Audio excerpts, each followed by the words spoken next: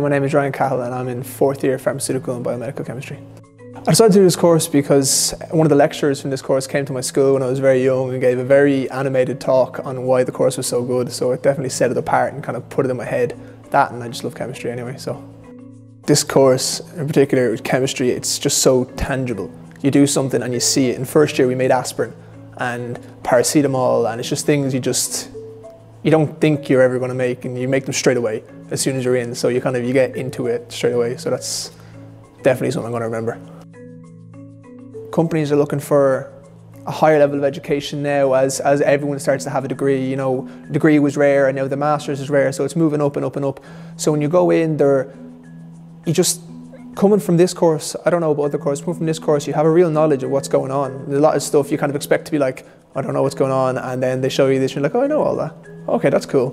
So it's, you know, it's very, very helpful for me anyway.